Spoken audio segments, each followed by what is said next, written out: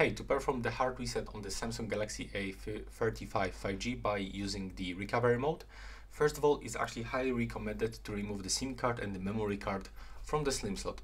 So it's actually at the top of the screen, at the top of the phone, and we have to use the SIM tool, input it just right here, then press on it.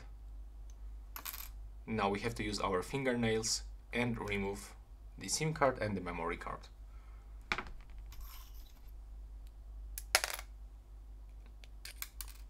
There we go. Now we can put it back.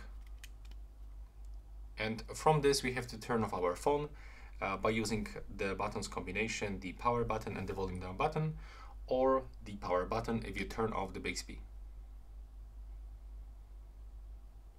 If it doesn't work, just repeat. There we go. Select to power off. Click power off one more time. And now you have to prepare the charging cable. This first end you have to plug into the second smartphone, to your PC, or for example into the game console. And this end of the cable you have to plug actually straight into your port in the Galaxy A35 5G. And now we are going to use the two buttons combination. We have to use power button and the volume up button. We have to hold this button together, these buttons together, until the Samsung logo pops on the screen. So click and hold on them. And now we have to release. After a few seconds, we will be in the recovery mode.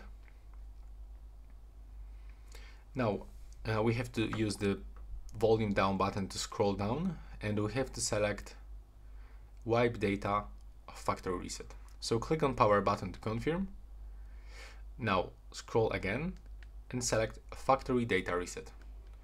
You have to also remember that if you perform this reset, you will have to log in one more time into the Google account or the Samsung account that you were previously using with this device.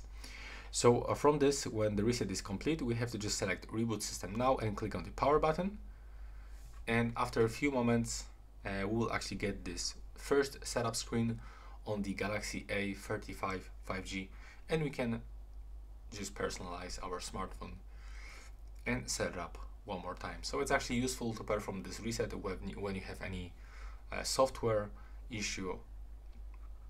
So sometimes it's actually fixing some bugs. So that's all for this video right now. Please subscribe.